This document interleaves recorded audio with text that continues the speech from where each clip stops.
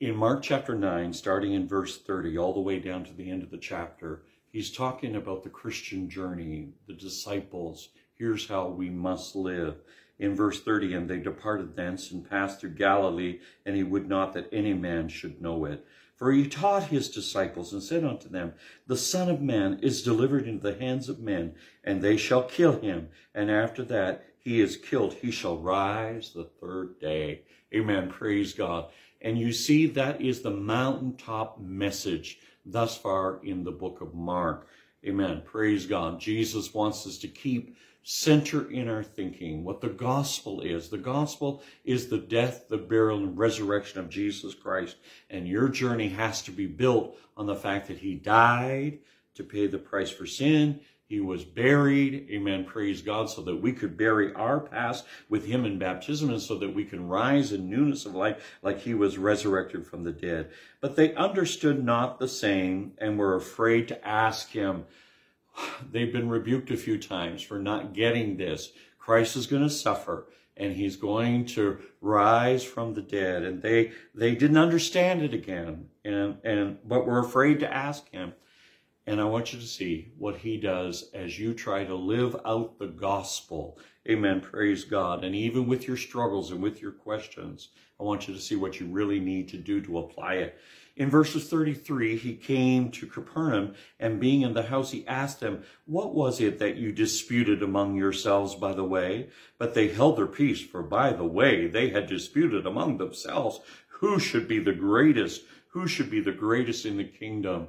Isn't it something the Lord is addressing? You've got to park this worrying about who's the greatest. Just be yourself in the Lord. It's interesting in Luke chapter 22, in the crucifixion, when it was talking about there's one that's going to betray. They go back into this. Who's the greatest? And so on. You've got to deal with not getting so wrapped up on who's the greatest, but rather be great for the Lord yourself. In verse 34, but they held their peace, for by the way they had disputed among themselves who should be the greatest. And he sat down and called the 12 and said unto them, if any man desire to be first, the same shall be last of all and servant of all. And he took a child and set him in the midst of them. And when he had taken him in his arms, he said unto them, whosoever shall receive one of such children in my name receiveth me, and whosoever shall receive me receiveth not me, but him that sent me. He's emphasizing in your Christian journey, get out of this wondering who's the greatest. Just be great for the Lord.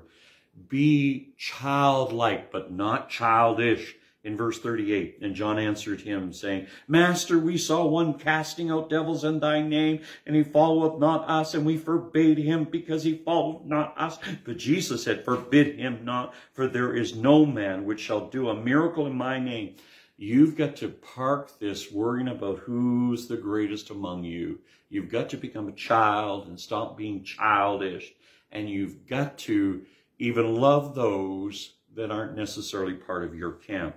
Amen. But Jesus forbade him not, for there is no man which shall do a miracle in my name that can lightly speak evil of me. For he that is not against us is on our part. For whosoever shall give you a cup of water to drink in my name, because you belong to Christ, verily I say unto you, he shall not lose his reward. And then the rest of the chapter goes into more of this, the importance of starting out with just loving the fact that you have an opportunity to be great for the Lord. Love the fact that you can be a childlike in your faith and stop being childish. Love the fact that you don't have to go around the world judging everybody else. Amen. You just have to be what you're supposed to be. Amen. Praise God. And then he goes into loving, amen, praise the Lord, and not being offended. I've got to hit that last one. Not being offended. If you got a problem with your hand touching stuff, deal with it. If you got a problem with your eyes, your feet walking in such a direction, deal with it. And here's a passage that has left all kinds of scholars shocked and startled by the fact that you indeed can lose your salvation. If you don't deal with your hand touching stuff it shouldn't, your eyes watching stuff it shouldn't, if you don't deal with your walking in directions that you shouldn't, and this passage actually paints very clearly, hell is real. Amen. Praise God. Deal with things you shouldn't be touching.